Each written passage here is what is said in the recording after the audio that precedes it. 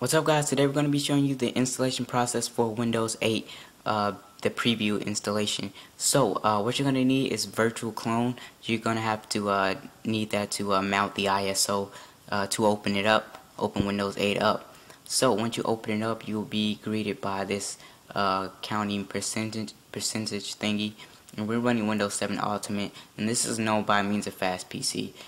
In Windows 8, I actually installed pretty fast. I've already installed it, and it actually installed way faster than when I got Windows 7. So big ups for Microsoft. And it also boots a little bit faster too.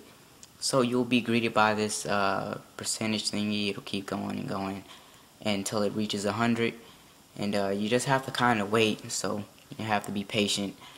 We should something else should pop up.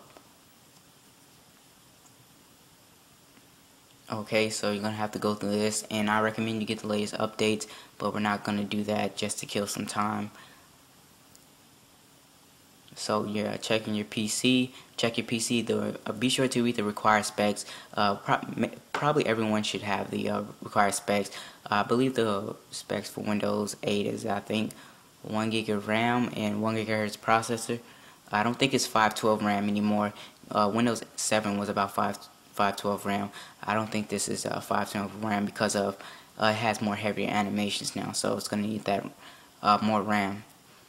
Okay, so let's just skip a little and go to license terms.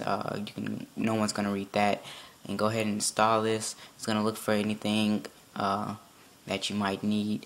Ready to install. All you do is go ahead and install and wait. Your computer is gonna reboot, and once it reboots, it's gonna configure some stuff and then boot into Windows. So thanks for watching, guys.